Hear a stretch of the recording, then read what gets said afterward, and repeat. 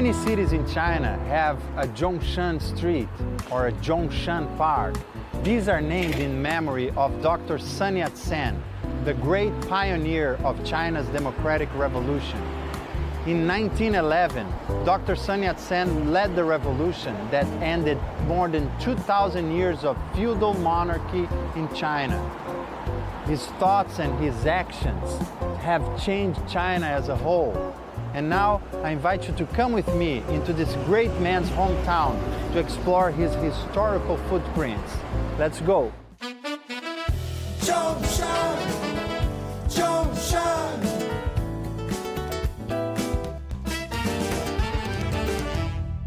Cuiheng village, right here in Zhongshan City in the province of Guangdong, was built during the Kangxi period in the Qing dynasty. It's located right between the mountains and the sea, and here it retains the most traditional houses, yards, flowers, trees, and the farming ancient civilization in China. And it was also in 1866, right here, that Dr. Sun Yat-sen was born.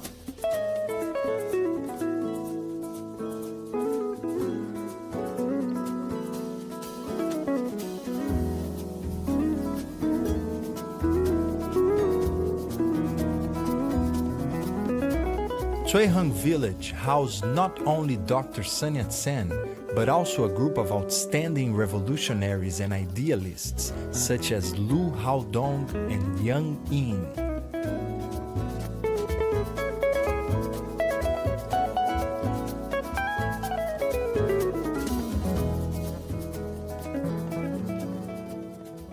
This building right here is the former residence of Dr. Sun Yat-sen.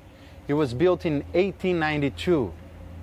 It combines Western and Chinese style architectures, and it has bricks and wood as its main structure. The building was funded by Sun Mei, Sun Yat-sen's oldest brother. Sun Yat-sen, who was studying at the Hong Kong Academy of Western Medicine, was responsible for the design and the construction. From 1892 to 1895, Sun Yat-sen often returned home to spend time here.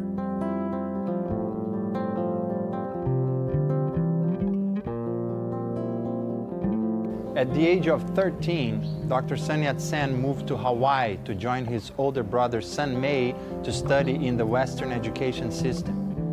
In 1883, he came back from Honolulu and brought the seeds of this beautiful tamarind tree that was planted by him right here in the yard of his former residence.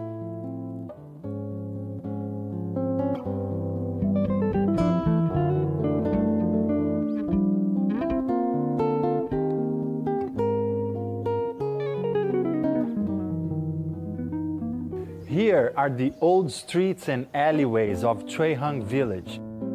The government has restored some of the old houses from the Qing dynasty and has turned this area into a three-dimensional reproduction of what the life of the local people from all levels of society used to be like when they lived here.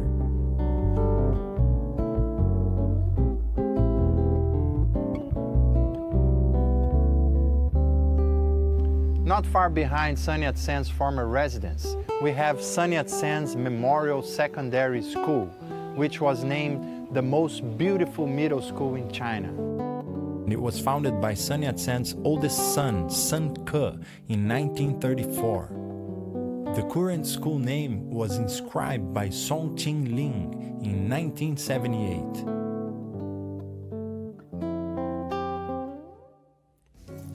A large number of artists have gathered here in Cuiheng village. With the support of the government, they have established an artistic and creation base here in Cuiheng. They built the Cuiheng Art Museum, the Dashimen Art Museum, as well as other exhibition halls and also dozens of artistic studios.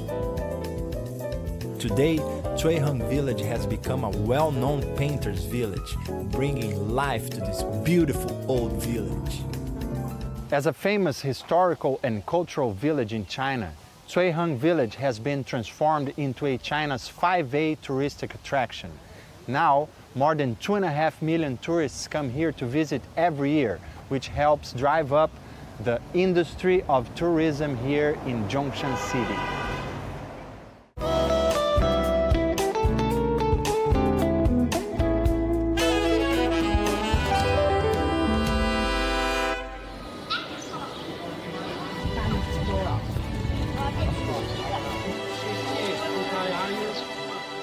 And today I'm here at Sun Yat-sen's residence in the lovely company of the Cuiheng Primary School Student Choir, and we're going to sing our own version of Li Hai-in's composition Woman de Zhongshan.